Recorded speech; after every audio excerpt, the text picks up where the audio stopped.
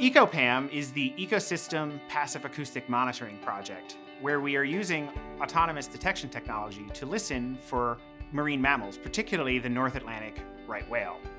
We use automated technology such as these autonomous underwater gliders to listen for the whales and also monitor other ocean conditions at the same time. We're doing this to better understand the migration patterns of the right whale and also to protect it as construction begins on offshore wind farms along the mid-Atlantic coast. Rutgers University serves as the lead research institution for the ECO-PAM project. The project is supported by Ørsted, which is a global wind energy developer, and we partner with our colleagues at the Hole Oceanographic Institution and the University of Rhode Island.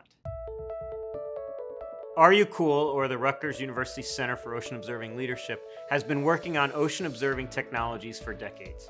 And we are trying to bring those technologies to address research and application needs throughout the region. For offshore wind, what we're doing is we're using these robots to monitor the oceanography and the ecology of the region so that we can inform habitat models in the future.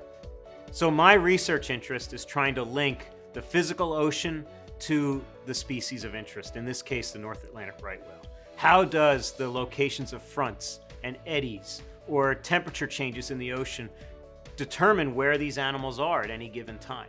And so what we're doing with these robots is we're trying to measure the entire span from the physical ocean to the locations of these animals to figure out what those links might be.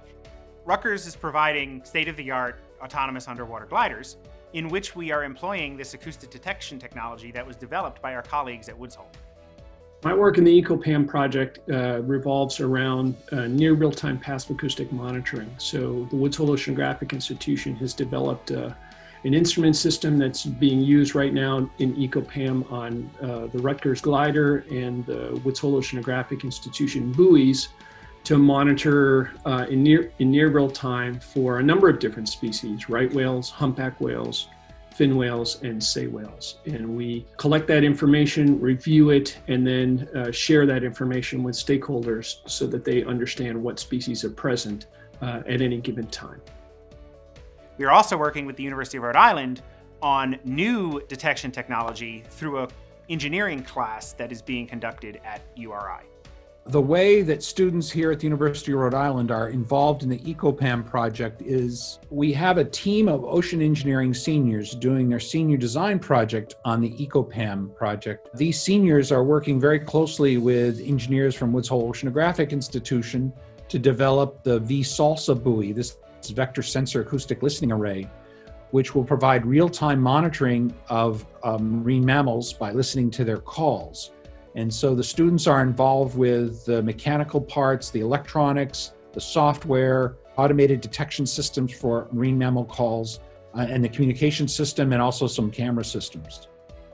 So I work for Orsted's Ocean Wind Project, who are funding ECO-PAM, and my role for the business is to work as an environmental manager to support the project and advise the project, and particularly to advise as a marine mammal specialist on identifying solutions for these challenging environmental concerns. Orsted wanted to do this because we are developing in an area where there is a critically endangered right whale, and it's important for us to deconflict our activities and reduce our impacts on protected species and develop responsibly. In the future, we would love to see routine deployments of technology such as these acoustic sensors on gliders and buoys to better understand marine species.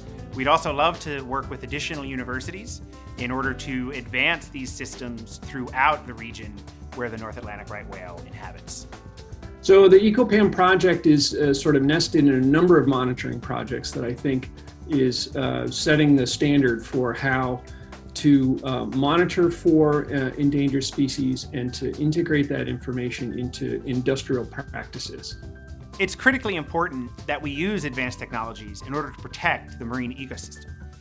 We can't afford to have additional species become endangered or have species go extinct because of the repercussions it could have on the entire marine ecosystem, which we use for food and recreation, among other uses, in addition to just protecting nature.